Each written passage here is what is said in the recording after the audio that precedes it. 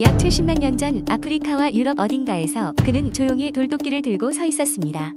이름하여 호모 하이델베르겐시스. 키는 평균 170에서 180cm, 체격은 현대인보다 더 튼튼했죠.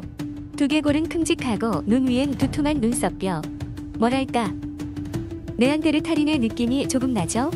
사실 네안데르탈인과 우리 호모 사피엔스의 공통 조상입니다.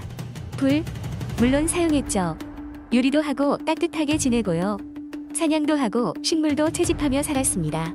아직 언어는 없었지만 서로를 돌보며 살았던 지혜로운 조상님. 하지만 시간이 흐르며 하이델베르겐시스는 네안데르탈인과 사피엔스로 갈라지며 역사 속으로 사라지게 됩니다.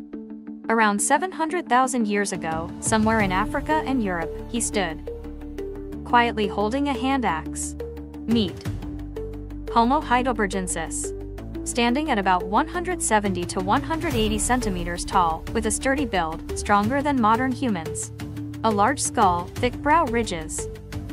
Kind of like a Neanderthal, right? That's no coincidence, he's actually the common ancestor of both Neanderthals and us, Homo sapiens.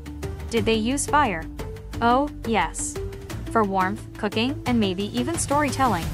They hunted animals, gathered plants. Living in small family groups. They didn't have full language, but they cared for each other deeply. Eventually, this species split.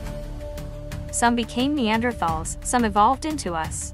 And so, Homo heidelbergensis faded from history, but their legacy lives on in all of us.